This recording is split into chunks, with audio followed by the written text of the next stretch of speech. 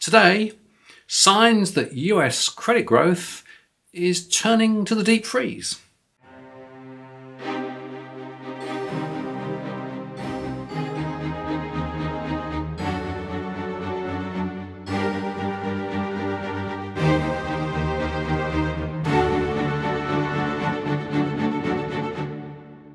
Hello again, it's Martin North from Digital Finance Analytics. Welcome to our latest post covering finance and property news. Today, I want to discuss some data out of the US because, of course, the US economy has been supported by significant credit growth for many years. Indeed, many economies around the world, including Australia, are in the same boat.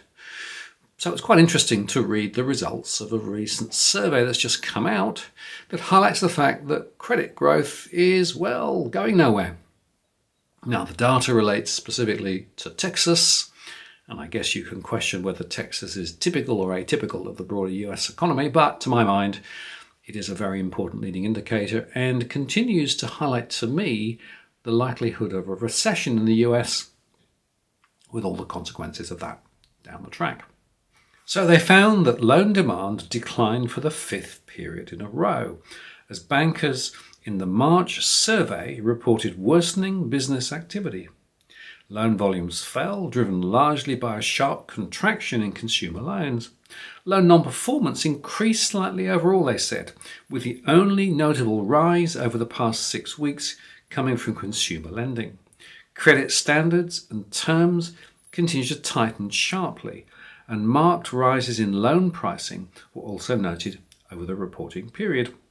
Banking outlooks continue to deteriorate, with contacts expecting a contraction in loan demand and business activity and an increase in non-performing loans over the next 6 months. Some contacts cited waning consumer confidence from recent financial instability as a concern. Data was collected between March the 21st and the 29th, and 71 financial institutions responded to the survey. The Federal Reserve Bank of Dallas conducts the Banking Condition Survey twice each quarter to obtain a timely assessment of activity at banks and credit unions headquartered in the 11th Federal Reserve District. CEOs or senior loan officers of financial institutions report on how conditions have changed for indicators such as loan volumes, non-performing loans, and loan pricing, and respondents are also asked to report on their banking outlook and their evaluation of general business activity. Survey responses are used to calculate an index for each indicator, and each index is calculated by subtracting the percentage of respondents reporting a decrease or tightening from the percentage reporting an increase or easing. When the share of respondents reporting an increase exceeds the share reporting a decrease, the index will be greater than 0, suggesting the indicators increase over the prior reporting period. If the share of respondents reporting a decrease exceeds the share reporting an increase, the index will be below 0, suggesting the indicator has decreased over the prior reporting period. An index will be 0 when the number of respondents reporting an increase is equal to the number reporting a decrease. And here are some comments from respondents who completed the surveys, and they've been edited for publication. The macro impact of the failure of Silicon Valley Bank, Signature Bank, and Credit Suisse, plus the downgrades of several regional banks, has resulted in a crisis of confidence in our banking system. The additional macro impact of interest rate hikes has put the economy in a hard landing recession, in my opinion. Another one.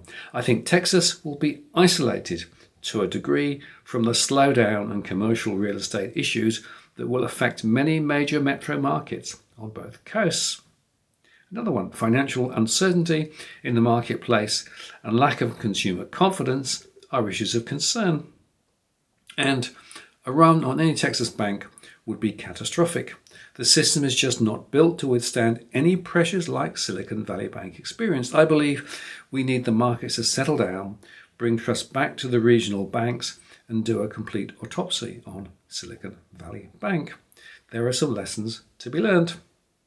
And the effects of rising interest rates on balance sheets are a concern, as are recent bank failures in the news and the possibility of contagion, the rising debt of the federal government, and other possible banking failures internationally. Our commercial customers are having sticker shock when their 3 or 5 year rate adjustments are coming due. Pricing for good commercial loans is getting very competitive. And also they said, we are fortunate to be in a still growing market. Now the point I want to make on all of this is that it gives you a good flavour of what's really going down on the ground. The bottom line is this: we know that whilst consumer lending has actually grown quite considerably in the US, and indeed has replaced the savings that people had previously, post-COVID, that is going to get more and more difficult to sustain because, of course, interest rates are a lot higher. And overall lending is going to continue to grind lower. That is a very strong signal in terms of a potential recession. And as I said earlier, while Texas might be a one-off, but to me, this is a very significant indicator of more likely trouble ahead. And I guess the Fed will be taking this into account when they make their next decision with regard to rates. But more and more people out in the market are beginning to say that a recession is all but baked in the US, and certainly these credit indicators would reconfirm that. I'm Martin North from Digital Finance Analytics. Many thanks for watching, and I'll see you again next time.